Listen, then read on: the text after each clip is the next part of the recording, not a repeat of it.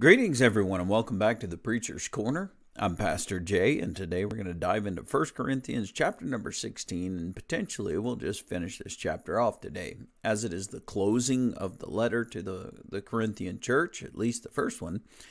There's a lot of interesting and practical things that would be mentioned in this particular section. So we'll go through it, and we'll take a look and see a few things that really catch the eye as understanding the blessing of being a part of the church. So let's turn to the Lord, ask His blessing in prayer, and then we'll get right into this thing. Father, we are grateful. We ask Thy blessing be upon us. We pray that we finish this letter well, that we hear the words that You had given to Paul to speak, and that we rejoice in those things that we are doing. Lord, is recognizing that these are things that have been given as instruction from You through Paul to tell us. And we'll thank You and praise You for the way in which Your Spirit brings us to understanding Your word, that we may be obedient to Your cause through the blessed name of Jesus. Amen. All right, guys, 1 Corinthians 16, beginning verse number 1, working to verse number 4, a simple goodbye that is going to come from Paul, as is written. Now concerning the collection for the saints, as I have given orders to the churches of Galatia, so you must do also. On the first day of the week, let each one of you lay something aside, storing up as he may prosper, that there be no collections when I come. And when I come, whomever you approve by your letters, I will send to bear your gifts to Jerusalem. But if it is fitting that I go also, they will go with me. Now, interesting point again at this place of the first day of the week, people gathering together to lay something aside. Now, this is not necessarily considered the tithe as it was, because the information that Paul was given as the orders of the church is that there be a collection for the saints. Back during the times of Paul's missionary journeys, as we saw in the book of Acts as well, and in Acts chapter number 3, towards the end of the chapter, for instance, as that those who had abundance were bringing of their abundance and laying it at the apostles' feet. And the purpose behind that abundance being laid at their feet is for those who were lacking anything, their lack could be taken care of by the abundance of the others. So that the wealthy children of God were making a provision for the children of God struck by poverty, so that all God's children would have a basis of equality in the house. Now, people try to utilize these concepts as saying, well, see, there's socialism in the Bible. Well, see, there's communism in the Bible, because there's say 12 people known as the apostles who are receiving the abundance of the wealthy people and distributing to the poverty, the people stuck in poverty, so that everybody receives a blessing. But the difference between socialism and communism and what's happening here in the biblical kingdom is that the giving of the abundance is from the will. It's not a tax that is levied upon them by the church. It's not a law that is established that if you do not give X amount above all the rest of the people, then we'll lock you up, throw you in jail, and throw away the keys. None of the above. The activities that are done through the house of God and by the house of God are led by the will of God. These believers, these wealthy believers, they understood that their wealth certainly could be a blessing to their brethren that are not as wealthy as they are, and that may be hurting, that may be starving, that may not have clothes on their back, shoes on their feet, that just need help, because it's not like our modern times where people are crying and whining about that they don't have any money. But they're just about every town I've been through and every city I've traveled, I see help wanted signs everywhere. So nobody wants to go to work, but everybody wants to be taken care of. Well, that's not the same as the biblical times, and that's not the same as a lot of different countries that I've gone to where there is no work to be able to do. There is no work to be able to have. If you don't have a trade, if you don't have a knowledge, like the Apostle Paul, for instance, in those journeys that he takes as a missionary, in those journeys that he goes to church plant, to start churches where there isn't one, and he's lacking in funds, he goes into that community, and as a tent maker, he starts repairing people's tents. He starts working the canvas to build tents and sells the tents. That way he makes some money. But we understand that he has a trade, so this is something that he can support himself while he's on his journey to be able to do. But not everybody had that trade, and especially those who are widows, those who are orphans, or those who have never been married. They don't have a source of ability or income except for like what would have the desperation of what would happen with with Mary, Martha's sister, where she had nothing left, so she would sell her own body just to be able to get food to be able to have.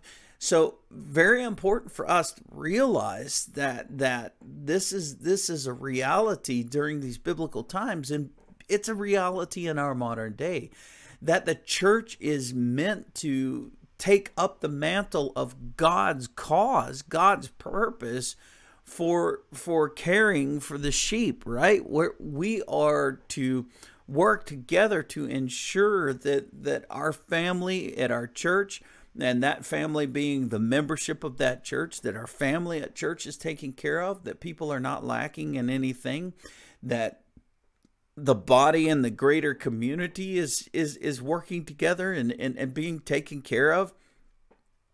So when you see things that are happening like this, where these collections, where these orders are given, where these collections are being taken up, you understand that this isn't necessarily the tithe that you're going to go in and give to the church for the purpose of the continuation of the operations of that church. That's not the tithe. This is things like gathering together coats and gathering together shoes and gathering together clothes and gathering together non-perishable foods, for instance, and all of these different things. This collection that would be gathered together for the saints. So those that don't have can be taken care of. Now, if we follow the biblical model in the caring for the body, those that are wealthy are always going to be able to rejoice in the Lord for the blessings of their abundance, because of their abundance, they're going to give. So they're going to be able to praise the Lord in the blessing of their abundance. And I firmly believe that as that abundance is given in order to be able to take care of the brethren, that they'll continue to increase in their abundance. No, it's not prosperity gospel. It's the fact that God knows the hearts of man. If you're going to withhold from God, you're going to face Ananias and Sapphira. If you're going to withhold from God, you're going to face all of the kings that we could read about in the Chronicles or in the book of the Kings, and all of these other things, all of these mishaps and these destructions and these whole kingdom reigns coming apart at the seams because of withholding from God. But if you're going to give, if you're going to do what the Lord has said, and at that, not the totality of your possession, but the abundance that you already possess, and that's taking care of the saints, that's taking care of those who did not have, who had very little, God is going to increase you. He's going to increase you. And it doesn't necessarily mean that he's going to increase your wealth, although I believe that's the case as well. It doesn't mean that he's necessarily going to increase your wealth. But there's wealth apart from just your finances. There is joy. There is excitement. There is a newfound love and just there's no word for it in Spanish. It's this neat word gozo. It doesn't really have an English word that can butt up against it. I guess the closest we've been able to get to this gozo is like joy, but it's something so much more, and it can only be expressed by this concept, this word.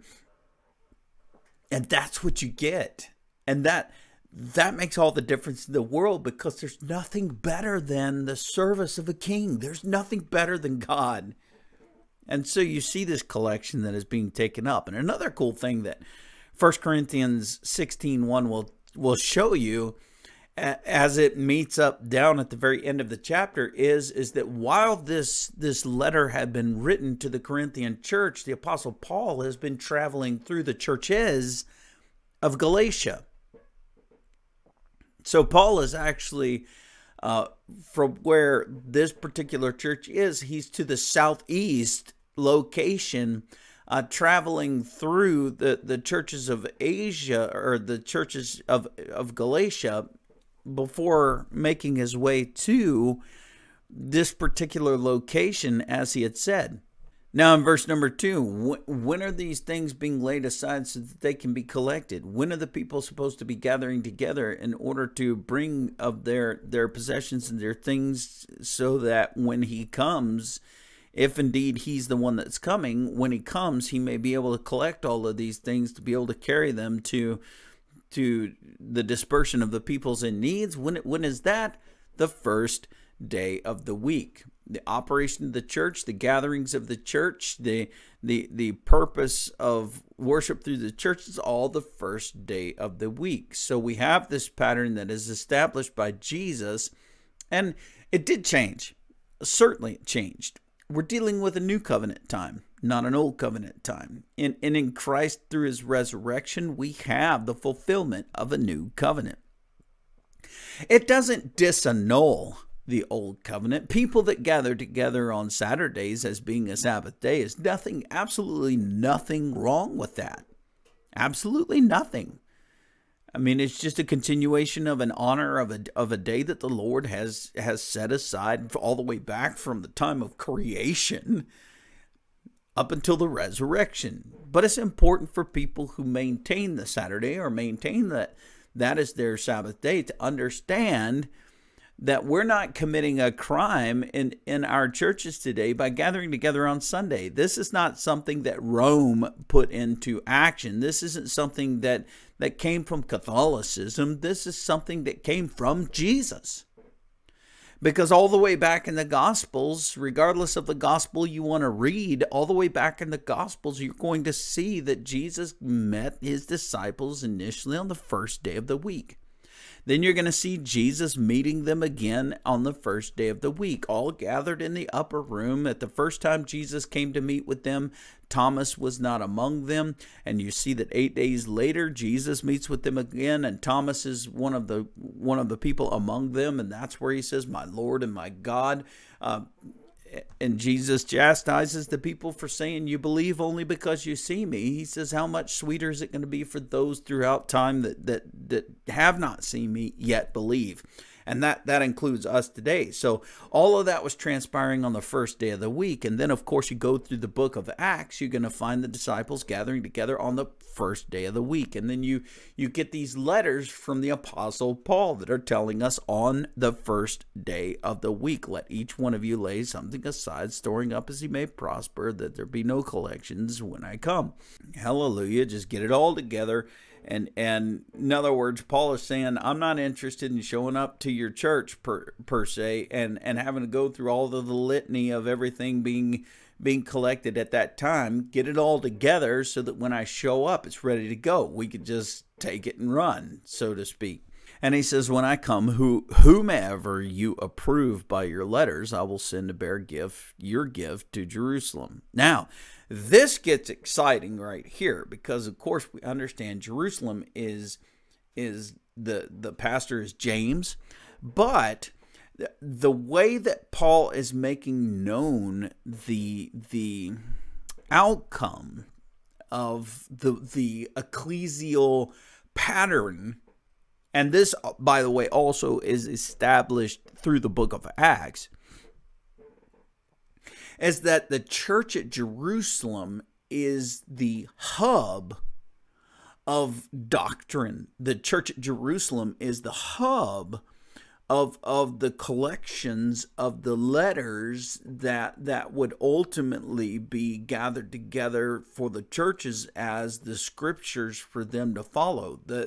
The church in Jerusalem is the hub of Christianity. So that Jerusalem would be the place where Antioch would come and say, okay, what's going on? What are we doing? What new information have we gathered? And Jerusalem would be sending out letters and sending out doctrinal positions. And all of these missionaries that we find, missionaries like Paul, and they were going out, but they were pointing all of their collections, they were pointing them all back to Jerusalem. And then you find, like Acts chapter 15, where there's this great dispute about Gentiles, there's this great dispute about doctrine. Being those that were Jews who had converted to Christ, as they see these Gentiles now coming to Christ, they cannot accept that they're not Jews, and so they say, well, you've got to be circumcised when you come to this faith, and you've got to have this, you've got to do this, you've got to go through a mitzvah, you've got to do all of these different things in order to be able to be a Christian, because our Savior, our Messiah is Jew. So you got to become a Jew. Essentially, you got to proselytize like a Gentile that would go into Orthodox Judaism. They would have to do what is called proselytizing into Judaism. They would literally have to surrender everything of their culture, of their being a Gentile. They had to have to surrender all of that and literally take on everything to be a Jew. And indeed, in some Messianic Jewish circles today, that is still the mindset, that you cannot be a Gentile if you're going to be a believer of Messiah. You have to become a Jew. Now, some people say, well, you become, even in Christian churches, by the way, some denominations say that when you receive Christ, you become a spiritual Jew. You're no longer Gentile, you've become a spiritual Jew.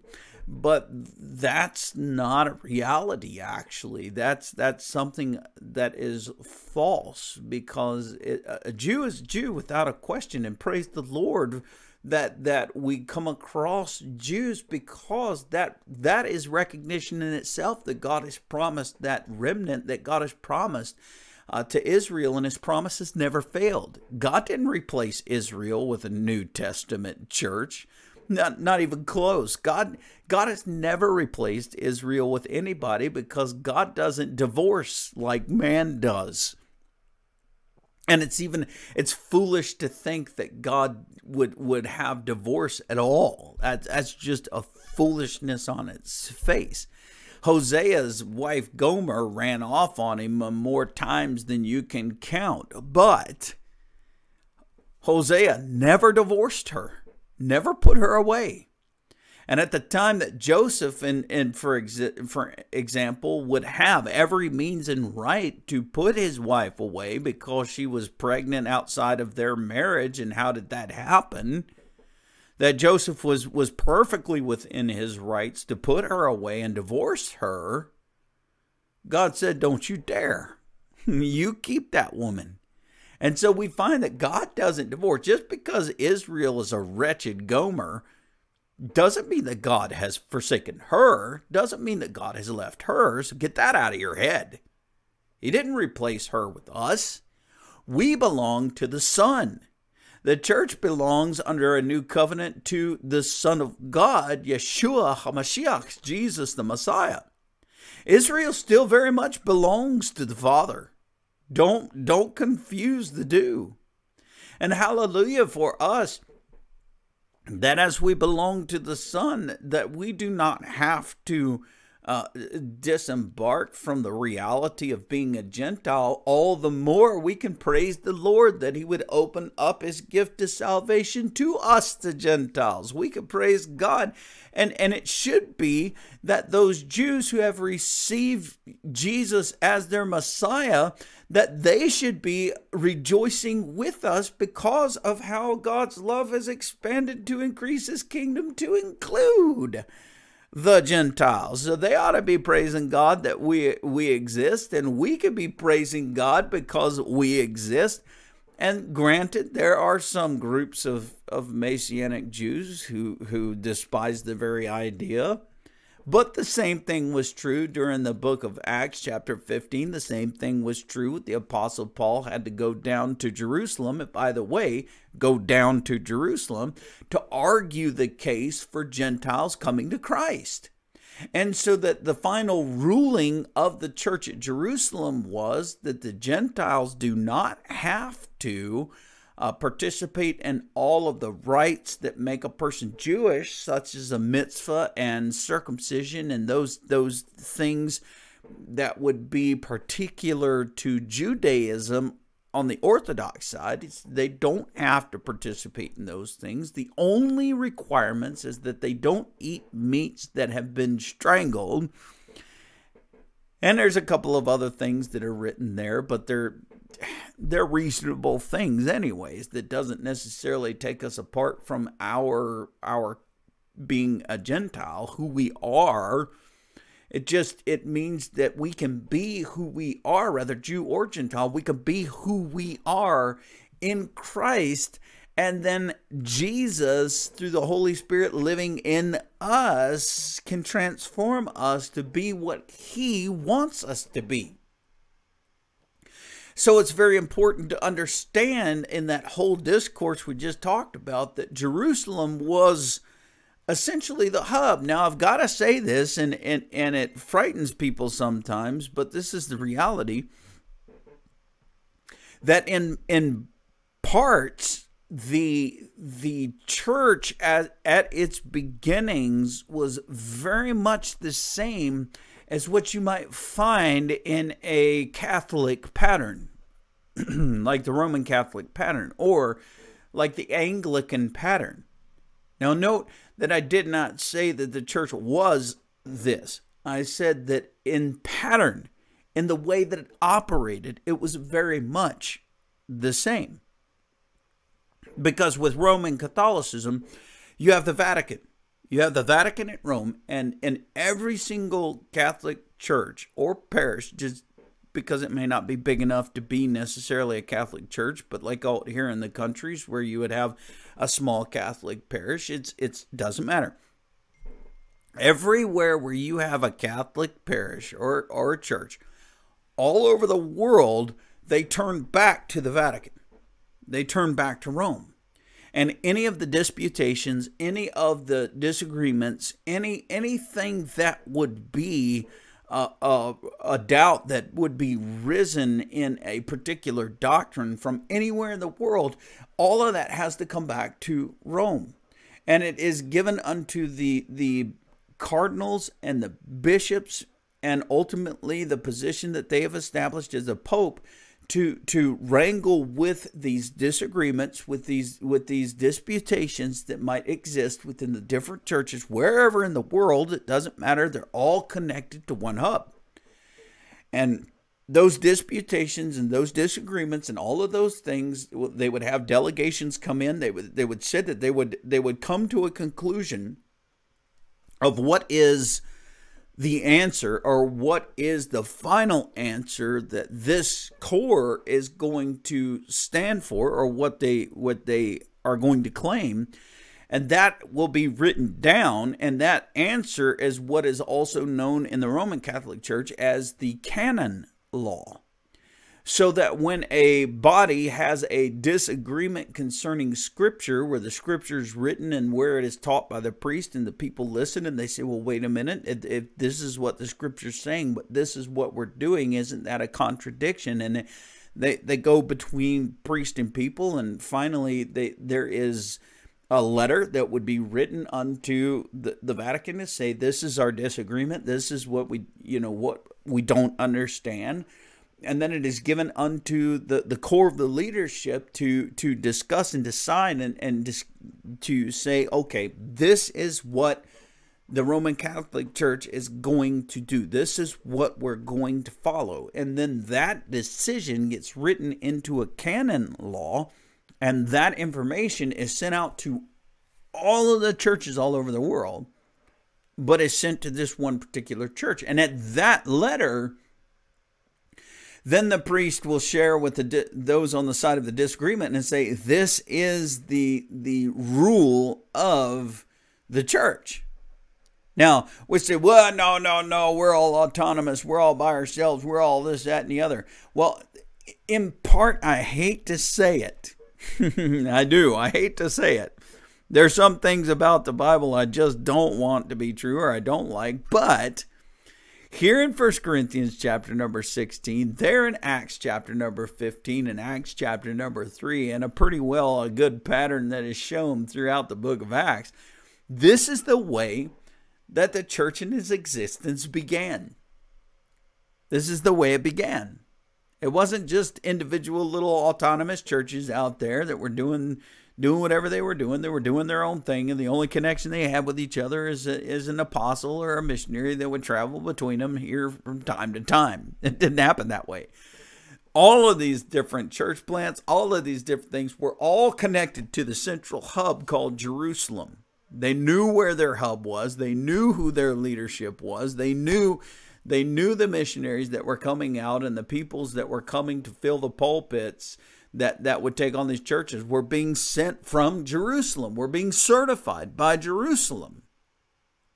And so everything worked through Jerusalem. And again, I hate to say it, but that's the pattern that is established in the Roman Catholic Church. That is the pattern that is established like with the Anglican Church, where you've got the Archbishop of Canterbury, where you have the central hub, and then everything working out of it. And in some Pentecostal faith today, I think, like the Assembly of God, you've got this headquarters. And in any disputations of the churches are going to come to this headquarters. This headquarters is going to make a decision. It's going to disseminate out to the churches. And by the way, interestingly enough, well, I'll pass that by. If that caught your ear and you're curious about it, then just ask me later. But it has to do with how the ministers and how the people are taken care of aside from the body of Christ. But needless to say, he says, when I come, in verse 3, whomever you approve by your letters, I will send to bear your gifts to Jerusalem concerning the collection, which he also gave order to the churches of Galatia to do. And that's all going back to Jerusalem, by the way. But if it is fitting that I go also, then they will go with me. Well, praise the Lord. So let's look at his travel plans. He says, I will come to you when I pass through Macedonia, for I am passing through Macedonia. Okay, well, that's good news. We know which direction he's coming from. And it may be that I will remain or even spend the winter with you.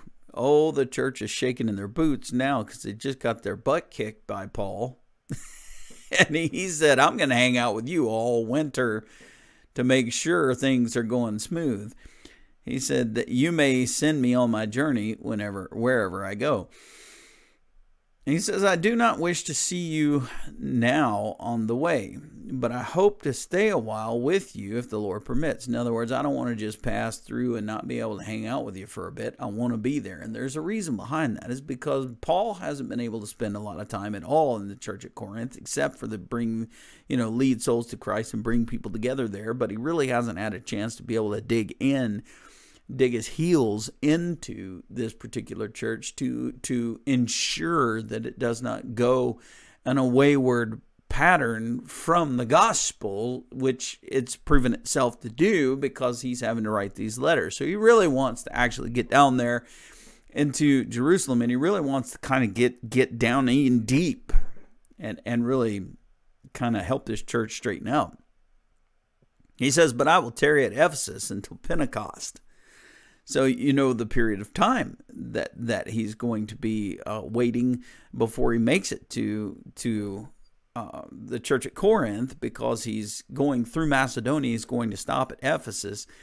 And Pentecost, now you know the period of time that will be in his travels, because Pentecost, well, of course, you may not know, because if you don't know the feast of God, then you don't know the time frames. But Pentecost is also known as Shavuot. It's known as the Feast of Weeks.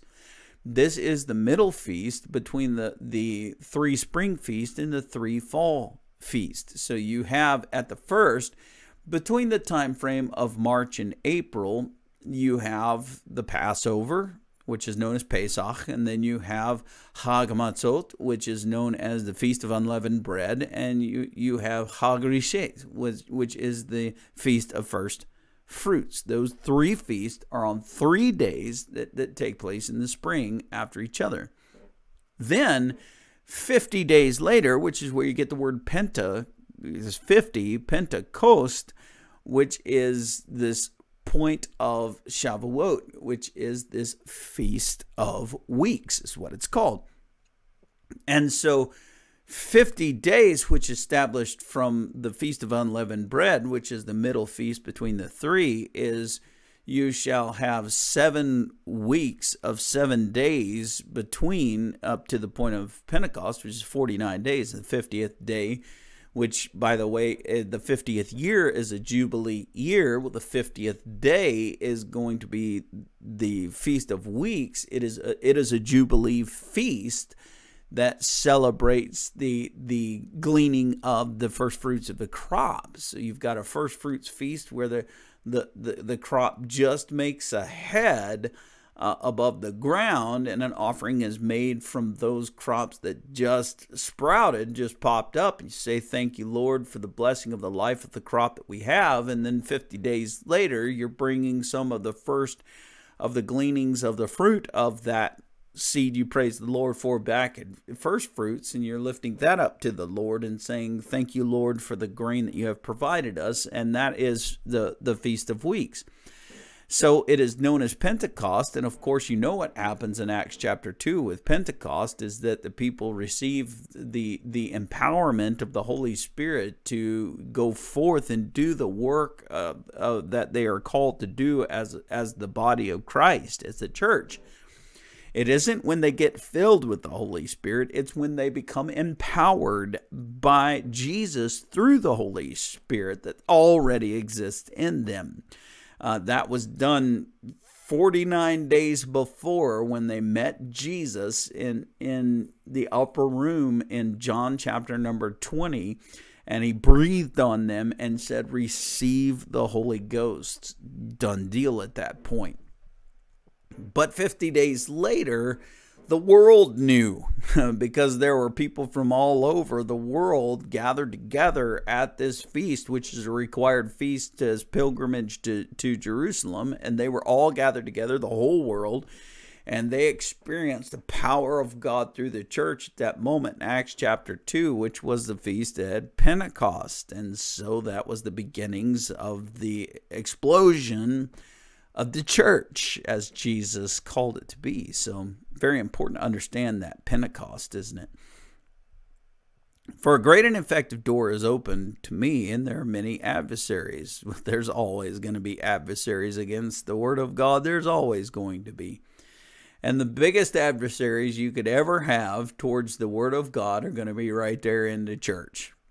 I don't know why, but the world is not as hard an adversary against the truth of God as the church is. Because everybody's got their own opinions. I think that's why. And I think that's why when you look through the book of Acts and you look at the establishment, the way that the church was established, and I believe me, I don't like saying this, but The very knowledge that God has about man and himself is the very reality that to give each body its own autonomous ability to decide whatever it's going to do, and there be two or three in that body who control that body, it's never going to be usable or worth anything. But that you have a central group of people within that particular belief system that says, no, Mr. So-and-so, who's a millionaire sitting in your congregation, is not calling the gospel shots. This is what will be taught, and if Junior so-and-so doesn't like it, then he's welcome to leave the faith. But we're not going to bow down to money. We're not going to bow down to wealth. We're not going to bow down to difference of idea, lest that difference of idea, of course, can be presented in a manner that would cause us to be able to take a stand on those things and say, yes, this is scriptural, and yes, we can do this. And you know, in our modern church system, because we've so despised the idea of what Rome has done in Roman Catholicism, or we look at Anglican and we look at these different groups and we say, no, that's not of God. We want to be independent. We want to be autonomous. We don't mind having a little association of people where we might have one guy that basically gives us pep talks, kind of like the regional director. He's going to give us pep talks, and we're going to get together and we're going to do whatever. But we don't want one central group of people be the hub of our whole denomination to say, no, this is what we will follow as the church is connected together in this group. But you cannot look at the scriptures and say, well, they were all independent. It's just not true. They went to Jerusalem. They sought Jerusalem. They argued their cases as individual churches at Jerusalem. And the final rulings that would come from James, the pastor of the church at Jerusalem, that final ruling went back out to the churches, and that's what you were going to accept. That's what you were going to do. Interesting, isn't it?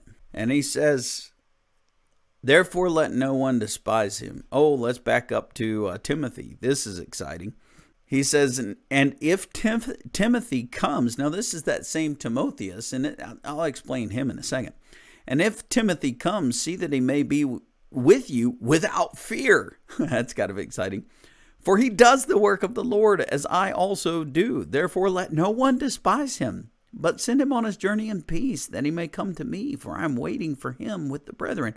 This is kind of a warning that Paul's given to the church at Corinth not to mess with Timothy. Now, keeping in mind, Timothy was circumcised, but as we're introduced to Timothy, he's not fully Jewish, right? His mother is Jewish, but his father was a Greek. And so Timothy was circumcised in order to be able to begin working with these churches as they're starting to be born, because the majority of the membership of the churches as they began were Jewish. And so for Timothy to be able to have any ability to even speak to these people, Paul ensured that there would be no disputation against him. So he had him circumcised and the whole 9 yards, so that the Jews would see him at least as a proselyte. And at that point, he would at least be able to come into the congregation. But that doesn't mean that they were going to listen to him. That just means that he was going to be able to come into the congregation. So Paul, preceding Timothy's arrival, is telling these people, you better not shake him up. You better not mess with him. You better leave him alone. And you better not despise him. He's my son in the faith. He's coming to share what I have said to you. He's my servant. So if you mess with him, I'm coming after you. I think the Apostle Paul threw a little flair, as it was, on top of that with this letter. Say, you mess with my boy, I'm coming after you. Hallelujah for that. Let no one despise him. Oh, and by the way, he was a young fella. He wasn't like a seasoned chap. He's a young fellow. And thus the final instructions. Concerning Apollos, remember we knew Apollos from the very beginning. He said, rather, I was baptized into Apollos, so I was baptized into Paul. Well, he said concerning Apollos, he said, I strongly urged him to come to you with the brethren, but he was quite unwilling to come at this time. However, when it's convenient for him, he'll show up, which is interesting. A convenience. We always believe, oh, well, if the Lord leads me there, well, the Lord is calling me. Well, that's not how they worked in this time of the Old Testament or the New Testament here. It's like, you know what? I can't make it there this time. I'm working. When I get a chance to come, I'll come. I think that's cool. He said, watch, stand fast at the faith, be brave, be strong. Yes, these courageous attributes of what a church needs to be in our modern day, even in order to be able to take a stand against the wiles and wickedness of a world around us and the governments that be. Maybe we could change them this way. Let all that you do be done with love. Indeed. But don't mistake love for a worldly definition. Understand, whom the Lord loves, he chastises. I urge you, brethren, you know the household of Stephanas, which was a cool guy, that is the first fruits of Achaia, and that they have devoted themselves to the ministry of the saints. Amen. As would be said by Jude, addicted themselves to the ministry of the saints. That word addicted is in similar tone to this word devoted. That you also submit to such and to everyone who works and labors with us. Submit to what? Those who have devoted themselves to the ministry of the saints. That's who we submit to. Not fair, because as Americans, we submit to no one. And I shudder to think that we would ever even submit to God. But we're not supposed to be Americans anymore. We're supposed to be Christians, which is a separated people no matter where we live. Interesting. I am glad about the coming of Stephanas, Fortunatus, and Acacius, for what was lacking on your part they supplied. Good guys took care of Paul, for they refreshed my spirit and yours. Oh, the refreshing of the spirit. Praise God. The churches of Asia, that's Galatian churches. The churches of Asia greet you, Aquila and Priscilla, still working from the time Paul got a hold of them, greet you heartily in the Lord with a church that is in their house. Praise the Lord. All the brethren greet you. Greet one another with a holy kiss, the salutation with my own hand, Paul's. If anyone does not love the Lord Jesus Christ, let him be accursed. Amen. O Lord, come. The grace of our Lord Jesus Christ be with you all. My love be with you all. In Christ Jesus. Amen. Love that last little quip as I finish this day. That last little quip. If anyone does not love the Lord Jesus Christ, let him be accursed. Well, that's not the gospel. And your point, it actually kind of is. If you're not going to love God, then you're going to be separated from him for an eternity. So Paul just puts it right in there. If you don't love God, you're going to be cursed. Done. Done. Father, we thank you and praise you, asking your blessing be upon us, that we may rejoice this day in the Corinthians letter that we have just completed.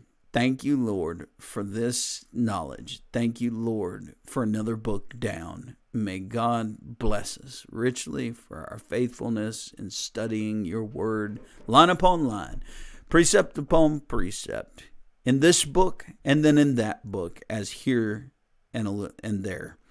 Bless us in Jesus' name. Amen. God bless you guys. Keep you guys. Cause his face to shine upon you. And the lights got real bright because the sun just rose up here in the west. And so we'll catch you guys Sunday, 10:30. If you wish to join us at Martin Baptist Church. And otherwise, we'll see you on Monday. You know what? We'll probably just carry on through the book of Proverbs. Why not? We got plenty of them left to go. Till then, we'll see you.